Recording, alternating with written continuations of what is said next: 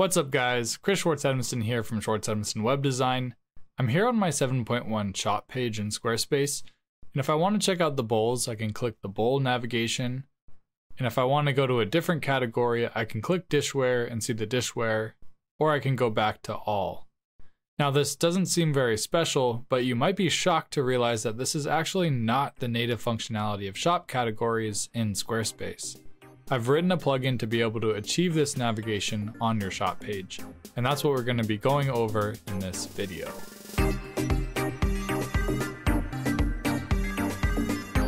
I've removed my plugin from this site, so now we can see the default functionality. So I'm on the main shop page, and if I click into the bowl category, all of a sudden everything disappears. I have no way to get back to the main page, which is not good. I have to click on the shop again. And now I'm back. So once you get into a category page, you're kind of stuck there. Now Squarespace does have an option called breadcrumbs that you can toggle on. So if you, on the main page, if you edit the section, you can toggle on breadcrumbs. And that way you get this little all button that you can click to go back to the main page. But it's still a little bit jarring. Like you would expect the same breadcrumb navigation in terms of like the category links down here on each of the different pages. So it's a weird experience. I'm not sure why they did that. So unfortunately, I've had to write a plugin in order to fix it. But fortunately, we now are able to accomplish a normal top navigation with my plugin. So let me go ahead and install the CSS back on the site. Just going to copy and paste it in to the custom CSS window and hit save.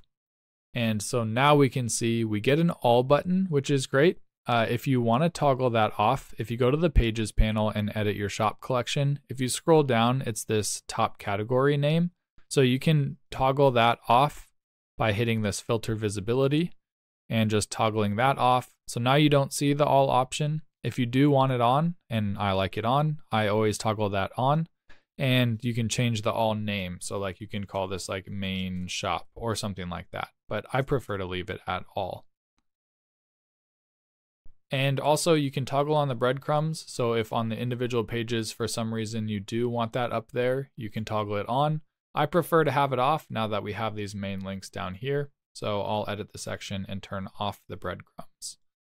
So now if I save and exit, we get back to our original, just normal navigation. We can go to all items, we can go to the cups, and it's just a much better navigation experience on the shop.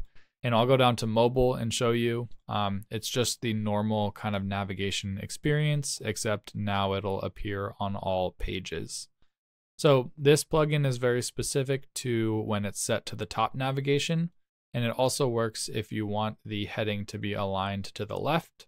So we'll align it to the left, and now everything aligns properly. So if you set the categories type to sidebar, then this plugin, it doesn't have any effect. It'll just show up normally as the sidebar. So that's kind of nice. If you install this plugin and decide, actually I want the sidebar, it's not going to mess anything up. But I do like that top category option, and I personally prefer to have it aligned to the middle. All right, that concludes the look at my latest plugin. If you're interested in purchasing it, the link will be below this video in the description. Thank you so much for watching. If you want to discover more Squarespace tricks and solutions like this, consider subscribing to the channel, and hopefully I'll see you in the next one.